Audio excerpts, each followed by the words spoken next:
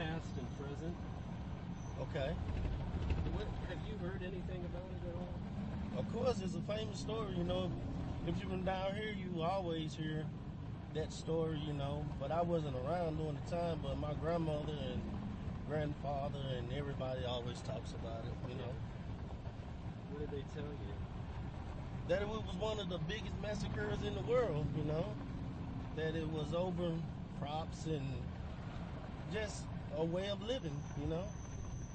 The blacks wanted to be treated fairly with their crops, and the whites didn't want it. So, you know,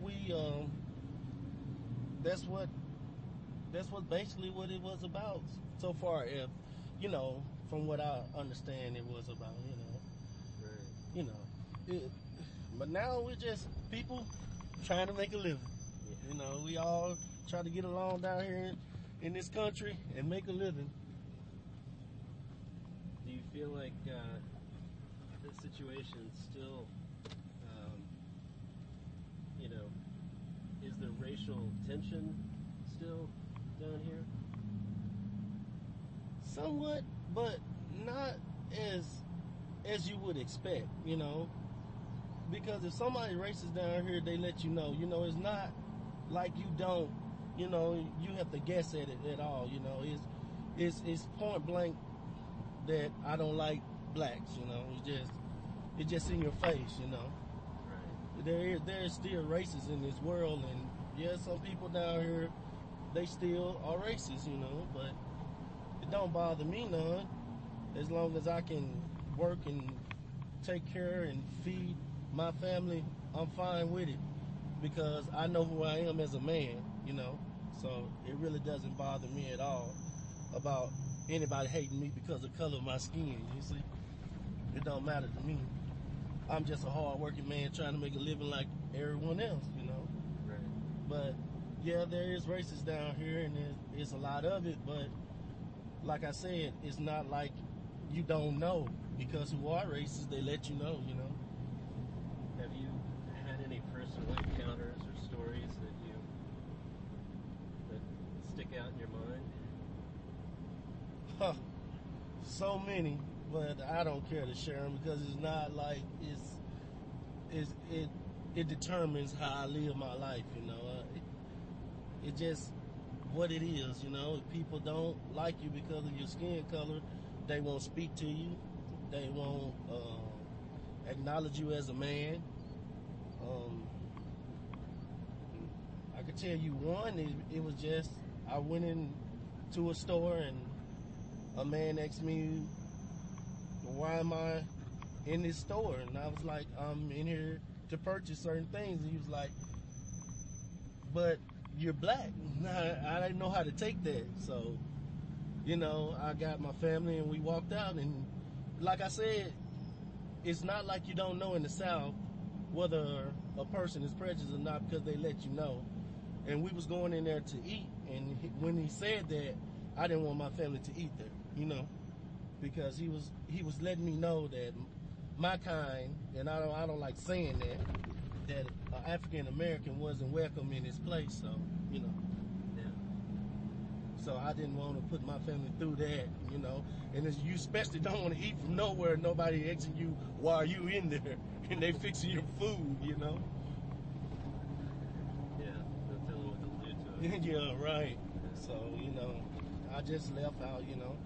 And it's just a lot of instances that I think of, and like I said, don't determine my life, and it bothers you because, you know, you're human and you think of these things and you be like, why? But it doesn't bother me to the point to where I go home and stress about it and meditate on it and all of that. It is what it is in this world these days, you know. It's just, some people don't like other people. Don't make good sense, but that's what it is. They don't have to know you. They don't even have to acknowledge you. Like I said, they don't even acknowledge you as a man.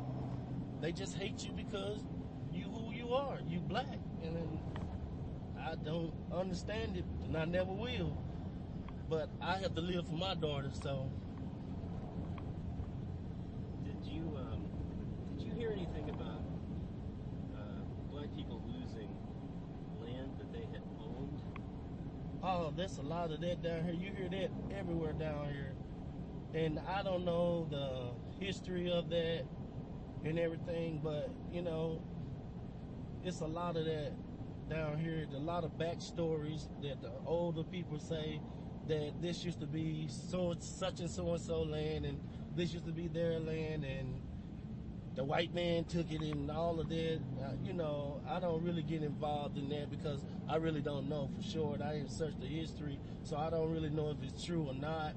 But I don't know why they would, you know, just point blank out lie to you like that, you know.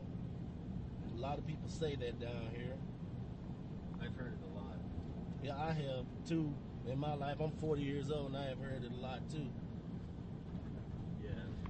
We actually were out yesterday and we found some gravestones. They were very ornate gravestones, and they were from 100 years ago. Right. And had to be somebody who was fairly well off because, you know, it's like a 5-foot tombstone. Wow. And it's, you know, been told to me that there aren't any white people buried down here. Have you heard that? I have heard that, and I don't know how true that is, but that is a big story down here that said that no white person wants to be buried on this ground. I don't know why it's like that, but it is. I don't know. All of them basically be buried in Helena or what's close to them, Memphis and basically Tennessee or West Helena, Arkansas, you know, or Helena, Arkansas. Not down in this area at all. I got a lot of my family members that's buried down here. I don't know why they don't be buried down here because it's 90%, I would say even 98% white-owned land, you know. Right. Do you have any idea? You don't have any idea why they would do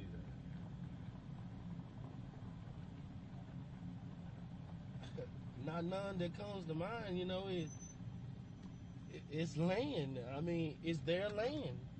Yeah. Why wouldn't they want to be buried on a spot of their land, picked out for their families?